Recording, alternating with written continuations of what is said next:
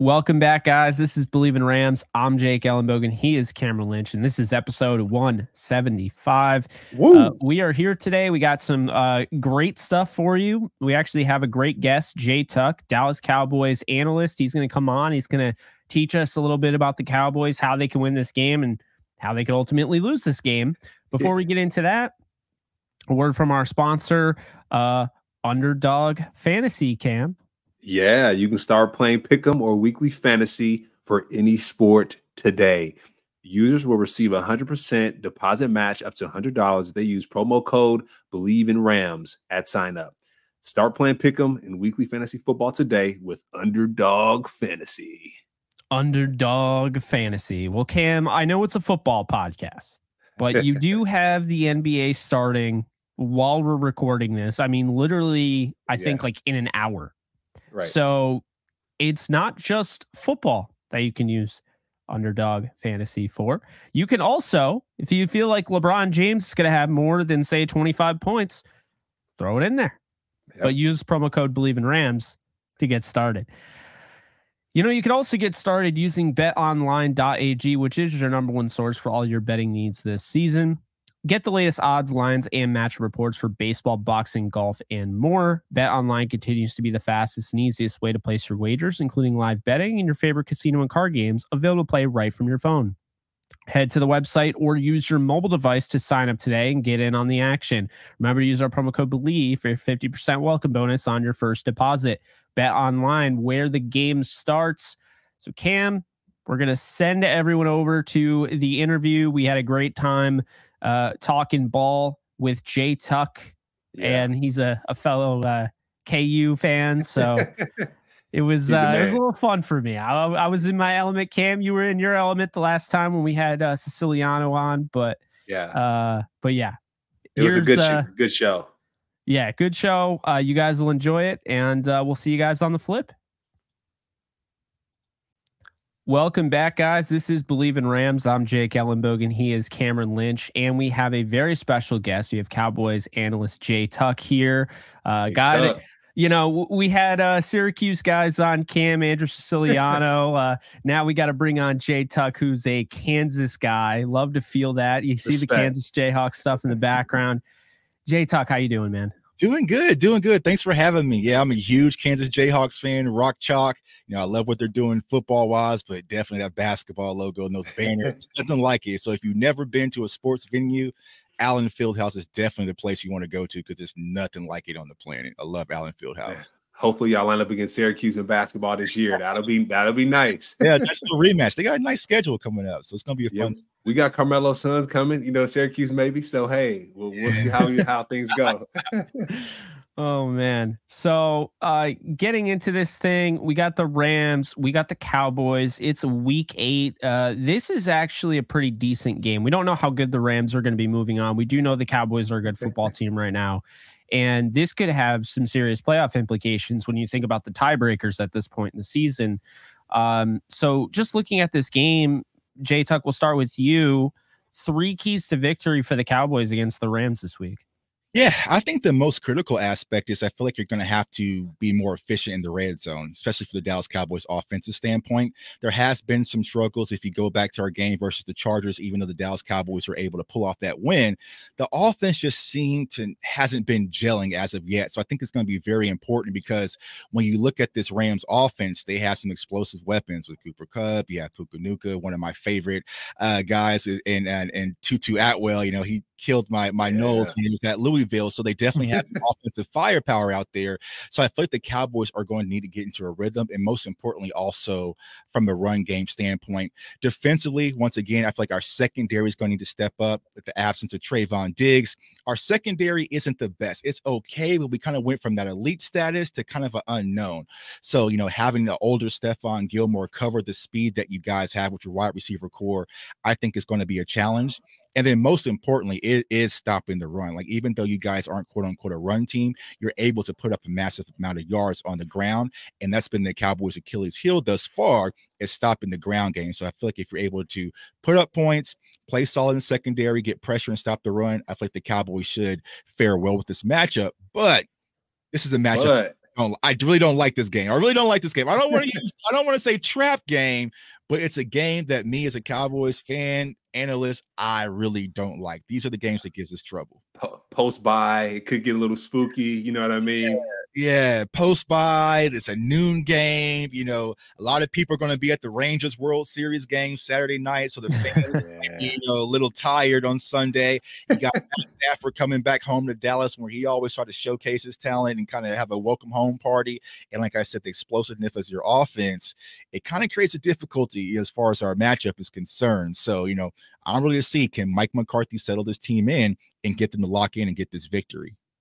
Yeah, could get a little spooky. Jake, I'll jump in really quick with mine, and then I'll pass it over to you. Figure out how we can beat up on them Cowboys. But I will say this: we talk about beating up on the Cowboys. I don't think that's going to go the way that we envision it. We dream it, right? As Rams fans, this is going to be a revenge game for some folks in the Cowboys. I'm going to talk about 3 phases. 1, John Fossil. We call him Coach Bones, special teams ace, one of the best special team coaches in the league. So if I'm the Rams team, John Fossil with the Rams, I was there with John Fossil, right? I earned my career in the NFL because he taught me the ways to play special teams in the NFL. When you're undrafted, you got to play special teams, and he's a genius at that. And so he's at the Rams for a long time. And Jake and JTuck, there's going to be a fake punt, a fake something. Just book it now. Book it now. I guarantee you the Rams going to Jerry World. I guarantee you Bones is drawing something up on his chalkboard like, hey, my old team's coming in town. We need to kick their ass. I guarantee you. So expect a fake. You know, Turpin back there is going to be a dangerous point for the Rams as well. So keep an eye on him. But that's the special teams. Second, Fowler, right? Defensive end, going at Matthew Stafford. Fowler won the championship with the Rams. This is a revenge game, right? They're going to Jerry World. The Rams are going into his home. So I think he's going to be super, super active off that edge. So Hendo, we're going to need a little check on Fowler, right? When you go out for that pass, because he's going to be coming full steam ahead. And then also, lastly, the defensive backs. JTuck, you talk about your DBs at the Cowboys, but the Rams DBs as well. We need to tackle the football, right? CeeDee Lamb going across there, Pollard as well. Those two specifically, we need to put hats on those guys. Oh, and then let me not forget on the offensive side, Cooks as well, right? We got Cooks on the offensive side. I think that's a revenge game for him. So there's 3 phases that we got to watch out for in regard to the revenge athletes. There's specific athletes and different people that are looking for a revenge game for the Cowboys. And so we got to watch out for those guys. Jake, I'll pass it to you. Any other thoughts on that? Yeah, you know, Cam, I think looking at, you know, last week against the Steelers, really unfortunate to see the rookie of the week, Byron Young, have his worst game when he really couldn't have his worst game. It doesn't get any easier. It was actually a pretty easy matchup, I would say, against the Steelers. But it's not going to be easy against Tyron Smith. And so, you know, I think the key, obviously, for the Dallas Cowboys, 3 keys to victory is, 1, you got to be able to test this defense out, because you are going to have time to throw the ball. And Dak with a clean pocket is as good as any quarterback in the league, which he should be, but he is. And so when he has a clean pocket, he can make things happen. I've also been kind of impressed, like when he's under pressure, he can still make things happen. But the Rams haven't really been able to get consistent pressure. They had 2 sacks early on with Michael Hoyt against Kenny Pickett, and they got pressure on him. But then the sacks were gone. And then you all of a sudden, now you have to blitz a safety. Now you have to blitz a linebacker. So I think the key to the first key is going to be to take advantage of this defense. They're not going to get a ton of pressure. I don't think it's just miraculously going to happen against this nasty offensive line. So for that, I think you really you got to hit them quickly with the quick passing game, and then open up, of course, the top for Brandon Cooks. Number 2 is going to be Tony Pollard. Tony Pollard absolutely destroyed this team in 2019. Cam, I think you might have been on the team then. I don't know if you were on it at that point, but yeah, right, I'm getting flashback. that was not a good game. A little PTSD there, Jake. I thought you would keep that kind of under the rug there, buddy. Yeah. No, I wasn't. Got the rug. That was brutal. But Tony Pollard has also got considerably better since then. And I think his ability in first off the screen game, but also just what he can do, you know, when he's lined up, flexed out wide, when he's just a runner, I mean, make this Rams team tackle. We've seen it. They've really struggled to tackle this year. And Tony Pollard has great contact balance. He's got great speed, agility, all of that. I think he's one of the best running backs in football. So I think he's the number 3 key. And the number 2. Number 3, get pressure on Matthew Stafford. It's about that simple. The Rams right now have no identity on the offensive side of the ball. Cam, we were talking about that beforehand. They just don't have an identity right now, JTuck, straight up. Like, basically, their identity is, throw it deep down the field. Puka Nacua or Cooper Kupp are down there, It's like Tutu Atwell is a clear out and a gadget, and basically use like Tavon Austin with those jet sweeps. Like, they're not even handing it off to him. So you don't really have to worry about that. And then, with the run game, they're eventually going to go away from it if you get a big enough lead, or even if you don't, they just abandon the run. And so really Stafford finds himself in trouble because even though he's banged up right now, even though, he can't move that well because of the hip that he got in week 4, they still have him late in the game, empty, nobody there, no check down options, nobody in the flat, and everyone is 20 yards downfield. Now he has to run for his life.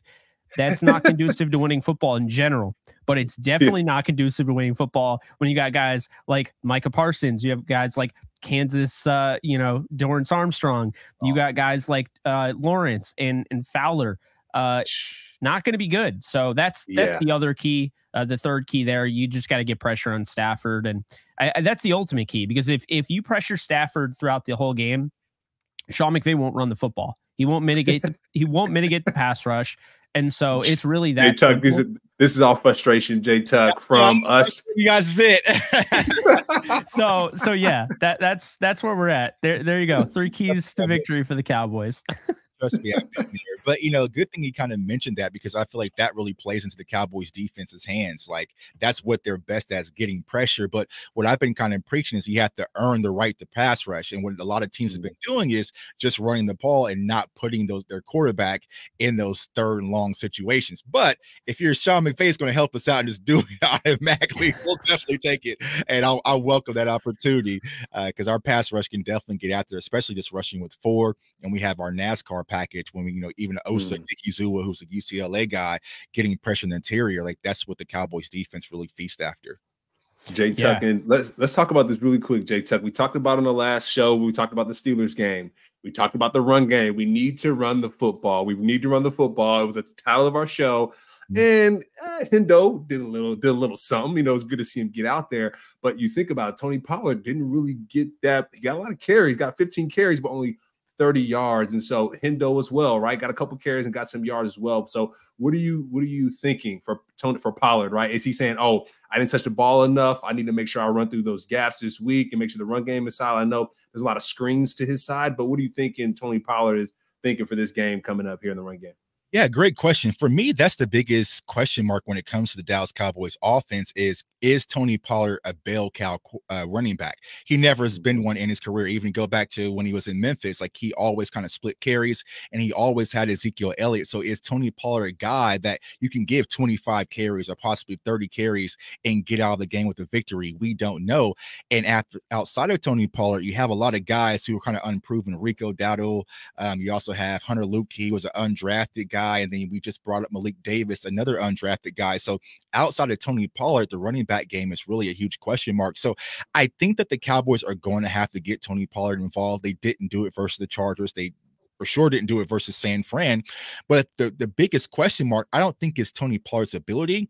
I think it's our offensive line. Our offensive line, our starting 5, knock on wood, pray, do whatever you got to do. It's only playing their 3rd game together, and it's been a while. So when we're seeing Tyron and Tyler and Zach Martin, and also and Terrence Steele. So, I want to see them really gel, because I feel like if you can't get the run game involved and you're dropping back and you're turning Dak Prescott into Matt Stafford, where he's passing 35 times and Stafford's passing 40, then that really kind of leads to whatever can happen as far as the game is concerned. So I really want the Cowboys to focus on getting the run game involved and letting that be a point of emphasis offensively. So, and really quick, JTuck, is that on the right side of the line of scrimmage or the left side? Because I know Hendo's been running the ball really well on the right side. So what side of that Sorry. What side of the line of scrimmage is that for the Cowboys? Actually, both, right? We've really been getting gassed on the outsides. And I think, in absence of our middle linebacker, Leighton Vander Esch, is out with a neck injury. So we kind of have Damone Clark, and we have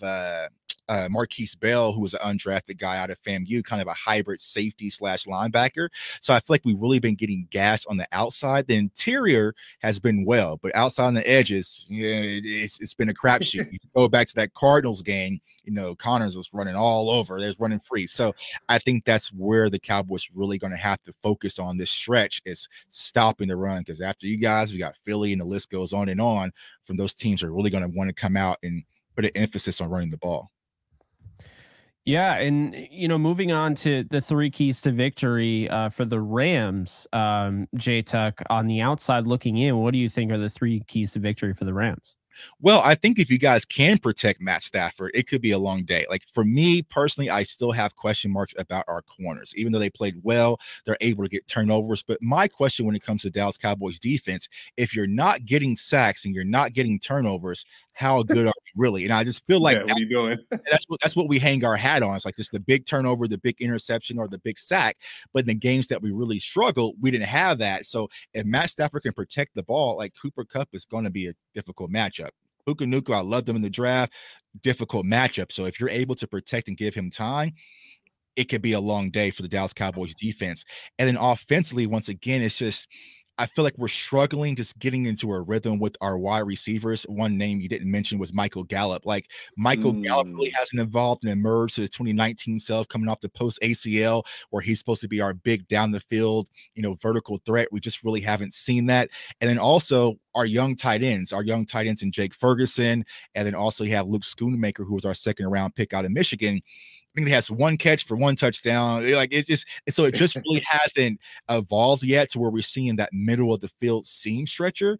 And so I think if you're able to get pressure up front and drop 7 back in zone, that's been the Cowboys. Maybe I'm saying too much, but that's been the Cowboys thus far defensively. So those are kind of the keys for victory from the outside looking in that I think the Rams should really kind of go out there and do to cause problems on Sunday. Cam, what say you? Yeah, no, it's funny you say that, JTuck, just about that. You talked about the tight ends not doing too well, and where y'all at. Gallup, same thing. I just have a feeling, JTuck, come this game, and my key to victory would be to cover those guys that you just mentioned, Gallup and Schoonmaker, right? Because you think about it, if you're calling it out now, like, hey, these guys haven't really, stepped up like that. There's been a bye week. So what do you think the folks in the front office are saying? Hey, we just drafted this guy, and I haven't seen many catches from him. This has been the off week. I need his coach. I need to see him get a few more catches this game. The Rams just came off a loss. Let's figure out how to get these guys more involved. Similar to what you just said, I have a feeling that the people in the front office are doing the same thing. So I know Ernest Jones, he had a knee issue, so he's questionable right now. So I do think the middle of the Rams defense will be a little susceptible, right, to those type of players. So I'm going to call that out, number 1. Number 2, Jake, you mentioned it earlier, but Tutu Atwell, we got to get him going. Puka Nacua, Jake, I love it, right? Him coming, it's like a track meet. I wrote in my notes. When they're playing the Steelers, you see Puka Nacua coming across in that shallow drag. Get your fastest guy to cover him, because if not, he's going to catch the football and he's going to run it pretty damn far. So, for Puka Nacua, y'all have to figure out how to bracket him. I'm not going to lie, him and Cooper Kupp, they're faster than you think, right? You think, Cooper Kupp, he can't run, right? Puka Nacua, he can't run. Shit, turn on that tape, and it's a strict track meet. I mean, Puka Nacua can get those knees up and down, so we're going to have to bracket him. And the other thing to this, Jake, I was talking about it earlier, but it's his tackle, man. Our DB, since the Eagles game, since we saw Jalen Hurts just take the football and extend plays, I think Dak Prescott can do that the same way, right? The Chargers game, he was running the ball a little bit more than I've seen him do normally, scored a few touchdowns as well, running the ball. And so I think Dak is going to take a page out of Jalen Hurts' playbook. Be like, oh, these fools can't tackle once I break past 5 yards. And so the Rams defense, we got to get that done. And another thing I'll call out too, JTuck, I talk about it every week, but Michael Hoyt, he got a sack and some pressures last game. That's because what we've seen on tape is him always dropping back and him getting exposed. So this game, I think the Steelers didn't account for that. They're like, oh, he's going to drop back. He's not going to rush. And he came free and he got a sack. But I think this game, Michael Hoyt when it comes to some of those crossing routes, right? Hoyt has a lot of time to zone in this coverage, right? He has like the hash to the numbers. A lot of times he gets in the situation where you get a track meet guy run across his face and he can't cover him, right? TJ Watt is a little bit different. TJ Watt can drop back in coverage, intercept the football. He's like a DB, linebacker, and defensive end all in one. Michael Hoyt is not exactly TJ Watt. So I think the Cowboys will exploit that. You talk about Schoonmaker not getting active. I think when you see Michael Hoyt drop back, I think Schoonmaker can go right at him, catch the football, and get busy because teams have been doing it all year. So, Jake, I'll take a step back from that. You know how I feel about dropping defensive ends and Michael Hoyt, but those are my takeaways. Bleav in Rams episode 175, the vent session. So the first key here to victory for the Rams, in my opinion, is going to be to run the football. It's like what JTuck said. You have to run the football. That is the best way to slow down a pass rush because you can't rush the passer if there's no passer to rush. So don't run the ball. Air it out a little bit. So last week, obviously 29th ranked run defense. Rams run it 30 times with their running backs. Darrell Henderson took 18. Royce Freeman looked good as well, took 12.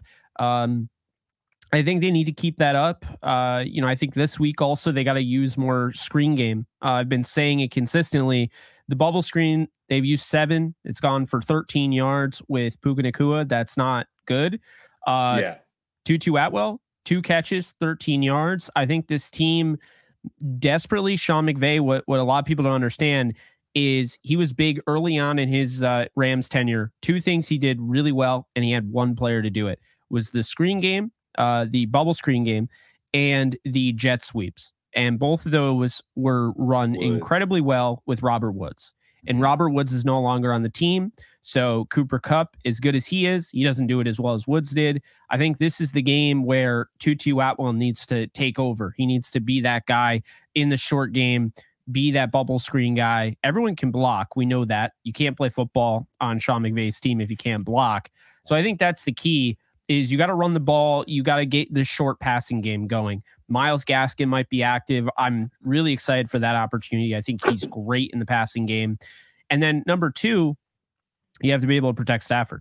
Not only do you have to run the ball, but eventually you'll have to throw it. And when you throw it, you can't let number 11 eat your quarterback. You can't. And he can do that. I think I've said before, Cam, you know my thoughts on him. I think he's the closest thing to Aaron Donald as far as a preparation, work ethic, and just skill set. Jalen Carter too from the Eagles as well, right? Not to bring up the Eagles, but Jalen Carter, but Jalen Carter as position. I think Micah Parsons as far as that next best defensive player. Everyone talks about Bosa and Myles Garrett. I think Parsons does more than anybody. So personally, you have to stop him. Whether that's putting Henderson out there in the chip or, Royce Freeman, you have to get somebody on him at all times. Sean McVay has done this before with inexperienced tackles, had Bobby Evans on, I think it was Monday Night Football years ago. He had Khalil Mack screaming off the edge and just chipped him every single play and kept him in. That's what you have to do. And still, the Cowboys have plenty to get to you, but you need to make sure number 11 doesn't beat you. That's the number 2. And number 3, Dak can throw some interception balls every single game. I don't have to tell you that. There's at least 1 a game. They need to come down with it. The Rams need to come down with it. It is a bad omen when they drop those things, and they dropped one against the Cardinals. They dropped it 3 times against the Steelers. The thing knocked off 3 different defenders. I've never seen anything like it. No one caught it. Those come back to bite you. So you need to get those turnovers. Let's wrap this thing up here, JTuck. Do you have any bold predictions to go with, maybe a score prediction or anything like that? Yeah, I think this is going to be a good game. I think ultimately the Cowboys should separate in the 4th quarter. I have the Cowboys winning 28-17, but I have it being huge. Brandon Cooks, redemption game. Okay. All right. I got Brandon Cooks, continue what we saw versus the Chargers, because I feel like CeeDee Lamb, it naturally is going to get a lot of the attention. Michael Gallup, once again, hasn't shown me he can win, but Brandon Cooks, I believe he can. So I expect a big game from Brandon Cooks. So I got the Cowboys winning 28-17 over the Rams. I like that. You talk about Brandon Cooks with the Archer comeback. I do think there's going to be some trickery there with him.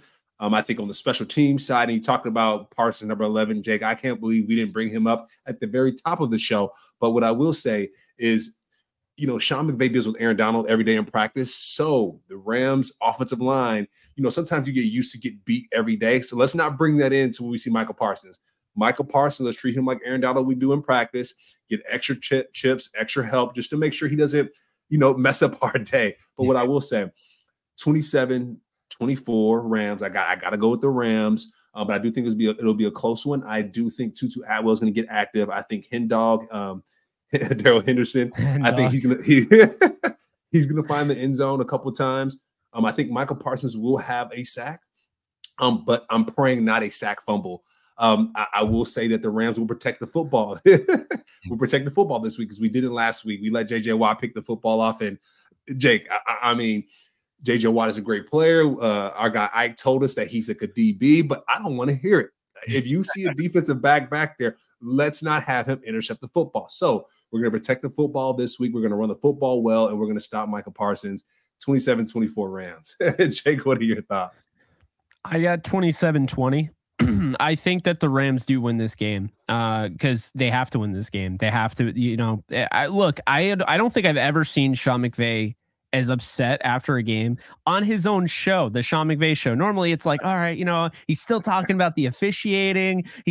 And then afterwards they wrap it up, and normally he makes a joke. He's like, all right, well, you guys are holding me up. I got to go and watch film and get ready for Dallas. No, he's like, man, I still can't believe we lost that game. Like, he's still on that thing. So I think they bounce back here. I think they get it together. The Rams have been in every single game. And, I think that's really the most important thing, is that they've been in every single game. They're battle tested. They've gone up against the Eagles, the Bengals, the 49ers, the Seahawks. It's 4 playoff teams right away in the first 7 games.